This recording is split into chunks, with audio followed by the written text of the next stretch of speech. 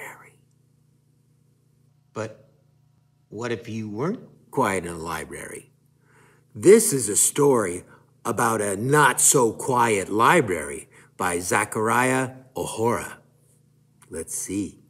Every Saturday, Oscar and Theodore got up bright and early not to watch cartoons or play outside with their friends.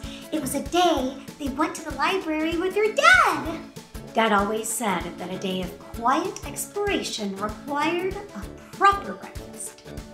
At the library, Theodore and Oscar returned their old books, waved to Miss Watson, and crept past Pickled Onion Mr. Tasker. They headed down to the children's department while Dad headed up to the nap department. Oscar and Theodore were just settling into another quiet library day when... Boom! Crash! Growl! Boom! Crash! Growl! Knock it off, Theodore. It's not me! It appeared there was a monster in the library. There's a monster in the library. I told you it wasn't me. They couldn't outrun the monster, so they tried hiding. They tried bluffing. You better not mess with us, monster. My brother knows kung fu. Yeah, right! They even tried trapping the monster. That just made him angrier. The only option left was diplomacy. Excuse me, Mr. Monster. Is something wrong? Yeah, there's something wrong. We hate books. The many-headed monster had tried everything to make books taste good. Seymour topped his with whipped cream. This book tastes terrible.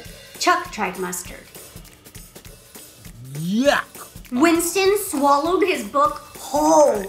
Pat tried hot sauce. Bob used sprinkles, but they just bounced off. Should have picked a soft cover. Actually, books are for reading. What? You mean this whole restaurant is filled with things we can't eat? Donuts! Perfect. You guys will taste great with donuts on top. Yum, yum. Thankfully, Mrs. Watson stepped in. Story time, everyone. Please sit. Crisscross applesauce. Applesauce. I like applesauce. Story time. Sounds tasty. Luckily, monsters like story time as much as they like donuts. Sorry about the whole we're gonna eat you thing. That was just the low blood sugar talking. I don't know what's better, this book or this donut. Books sound so much better than they taste. This one next, please. After story time, the monsters promised to clean up the library. Besides, Miss Watson could really use some help reaching the high shelves. The boys promised to return for story time every Saturday. After Bob, Seymour, Winston, Pat, and Chuck promised not to eat them. And that's how the not-so-quiet library became quiet again. How did you know that monsters love donuts? I read it in a book. Well, I guess you didn't expect that monsters like donuts. Till next time, this is Peter with the Miami Children's Museum Theater Troupe.